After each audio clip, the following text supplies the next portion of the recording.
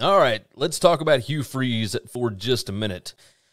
And, man, we talked quite a bit after the 2020 season and then some last year after the 2021 season about all these different bigger name schools, Auburn specifically, but also I think we talked to UCF. We talked a couple other ones where wouldn't Hugh Freeze be a good fit there, right? And we could never figure out because there was never any fire around it. It was just fan talk. It was just rumors. It was, hey, wouldn't this be a good fit? And, you know, you go to a smaller school after you've had stuff like what he had happen at Ole Miss, and you would think that you'd find a way to clean up your act, and maybe then you could work your way back up the ladder because there's no doubt that he is a fantastic football coach. Just absolutely fantastic coach. He has been able to make it work at Liberty.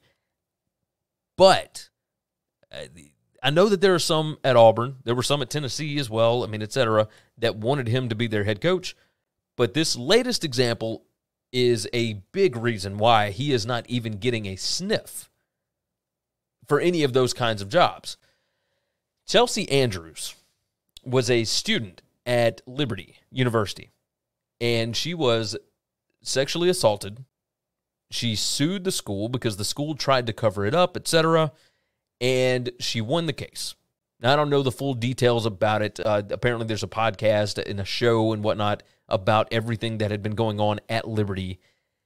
But she tweeted this out over the weekend and said, "Why is the head football coach at Liberty University DMing me during and after my lawsuit with Liberty at almost midnight when I did not tag him, and I have not responded to the other DMs he has sent over the months, publicly naming so he can see that I do not want direct contact with him." And you see here a screenshot where Hugh Freeze sent her a direct message and said, "You don't even know Ian McCall.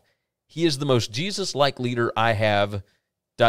right? You don't see the full message, but you can see that he has reached out to her. Ian McCall is the athletic director at Liberty.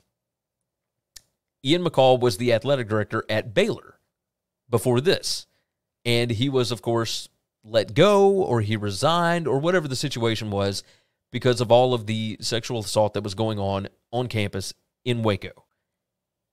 Now he's at Liberty, and there are some of the same things happening there.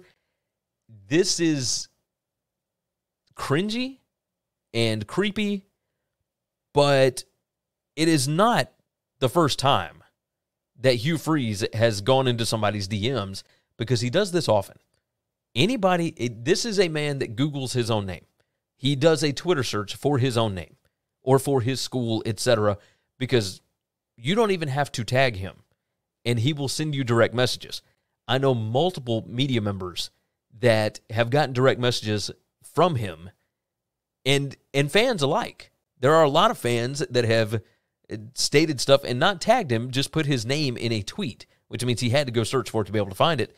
But they will say something about him, and he will come back at them, or he will tell them thank you, or he will, he cannot stop himself from having a direct conversation with people.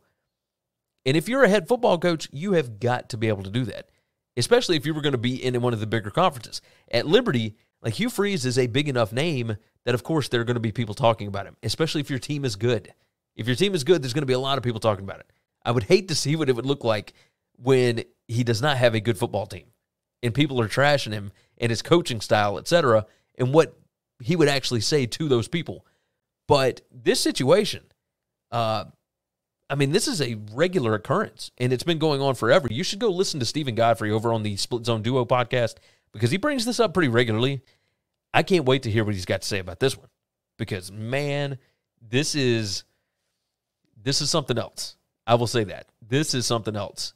This is a big difference, right, between him and Lane Kiffin and what Lane Kiffin does with Twitter. We talked about whether or not Lane Kiffin would be able to get some bigger jobs because of the amount of quote-unquote fun that he has on Twitter.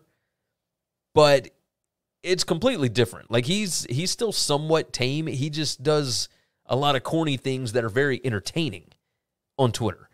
Hugh Freeze does not do that. Hugh Freeze, I'm not going to say that Hugh Freeze attacks people. I am going to say that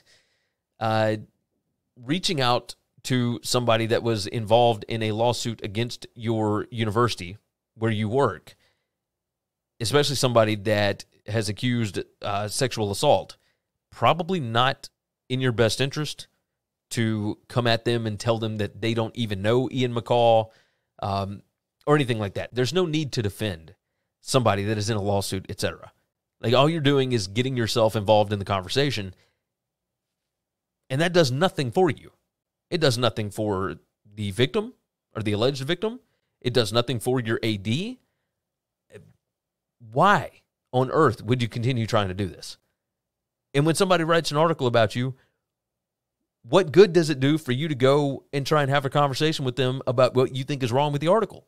Like, there's nothing that you can do to win in this situation, and yet he does it time and time again, and he's been doing it for as long as I can remember, since when he began at Ole Miss, really. Again, Hugh Freeze is a fantastic football coach, but this is the exact reason why he is not getting a sniff from some of these bigger jobs. It's going to take a long time before he ever gets a shot at something bigger than Liberty. And I mean, you keep doing stuff like this, and even Liberty might have to take a long look at what's going on here. So I'm curious to see what ends up happening, but man, I mean, that is something else. Hugh Freeze, brother, quit having the Twitter fingers, man. Come on, I'm reaching out to you. I'm talking to you. You got to stop doing this kind of crap. Good gracious.